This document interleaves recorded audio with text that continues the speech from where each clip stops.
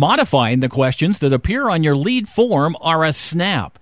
Simple. Tick the box next to the question and click Save. For example, if you want to ask for the address of the person completing your lead form, simply tick the box next to the address. Now, for a little advice. There is an old saying on the web, less is more. The more you ask, the less likely someone will be willing to complete the form on your landing page.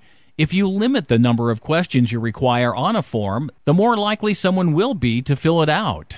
You can also add custom questions or turn on CAPTCHA in the event you want to reduce spam. To learn more about CAPTCHA, click the link next to the CAPTCHA option.